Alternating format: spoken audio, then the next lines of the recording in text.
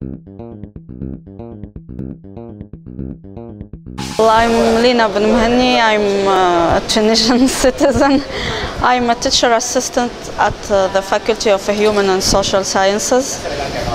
I'm a blogger. I'm an author for Global Voices Online. I'm a cyber activist and journalist in Radio Kalima in Tunisia.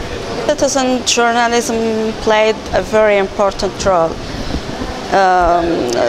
Citizenship journalists were the ones who covered the events because traditional media didn't do it at all. They were telling lies, they were hiding the truth and the reality of things, so citizen journalists did this.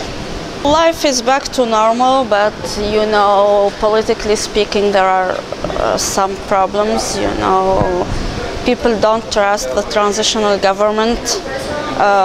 The police is back to violence.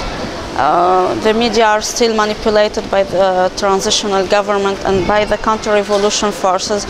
When we keep the same people, when we don't change the system, the way we work, nothing changes. I hope that the Tunisians will succeed in having a true democracy.